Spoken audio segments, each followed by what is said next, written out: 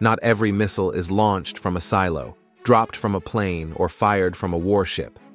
Some of the world's most capable and dangerous missile systems are deployed on something as mundane-looking as a truck.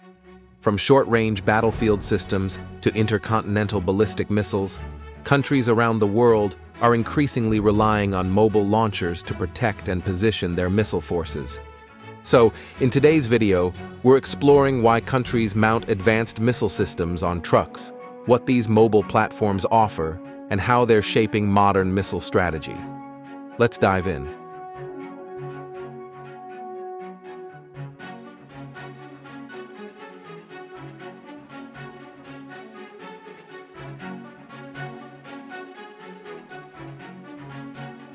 Transporter erector launchers, also known as TELs, are mobile vehicles designed to carry, elevate, and launch missiles.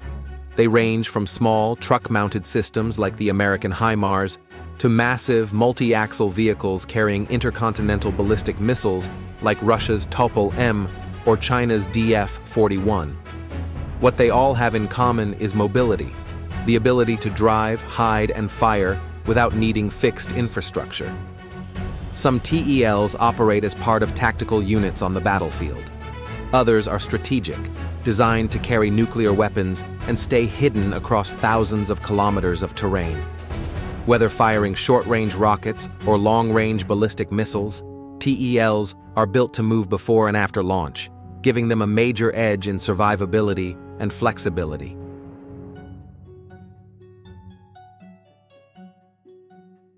The core reason is survivability.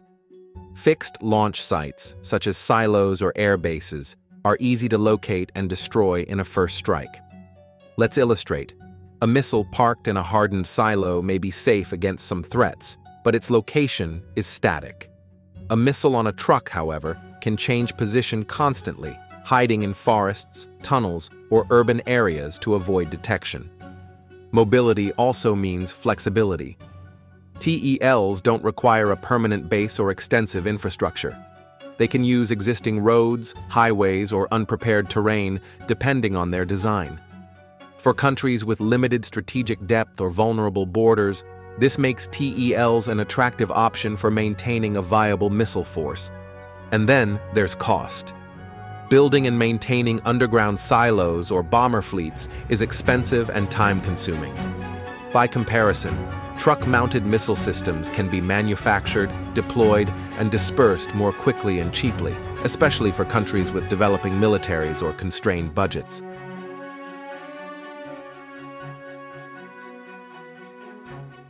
Mobility doesn't just help systems survive, it creates operational advantages. TELs introduce strategic ambiguity. A convoy of mobile launchers could be carrying real missiles or decoys. Satellites and drones can't always tell the difference. That uncertainty forces adversaries to devote more time and resources to surveillance and analysis. Mobility also supports dispersed basing. Instead of relying on a single base, a missile force can be spread across hundreds of kilometers.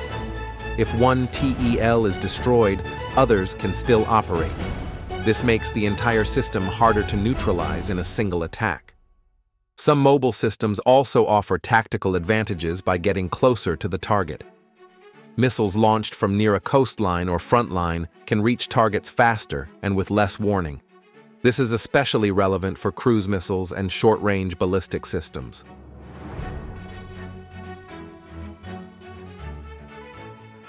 Russia and China are two of the largest users of road mobile missile systems.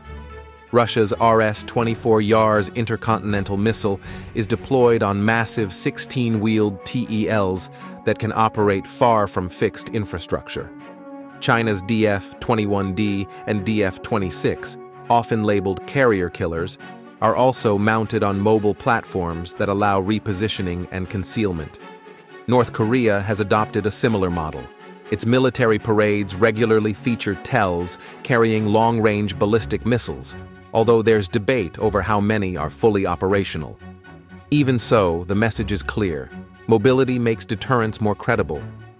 In the United States, mobile missile systems like HIMARS and the Patriot launcher are used primarily in tactical roles.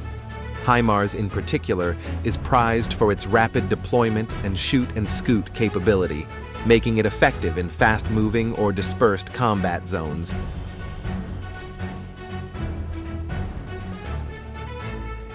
As with most platforms, mobile systems have their own vulnerabilities too. They require fuel, spare parts, and trained crews to remain operational. In rugged terrain or poor conditions, movement can be difficult. If a TEL is spotted while preparing to launch, it can still be targeted, especially by drones or loitering munitions. TELs also depend on effective camouflage and deception. Without it, they're at risk of being identified by satellites or aerial surveillance. To counter that, some countries use decoy vehicles, radar reflectors, and fake emissions to confuse observers. So, why do countries put missiles on trucks? In a nutshell, mobility gives them a better chance to hide, survive, and fire back. Whether they carry tactical rockets or strategic nuclear weapons, mobile launchers are becoming an essential part of modern military strategy. Let us know your thoughts in the comment section below. And if you enjoyed this format, make sure to give the video a thumbs up and subscribe for the latest defense news and analysis.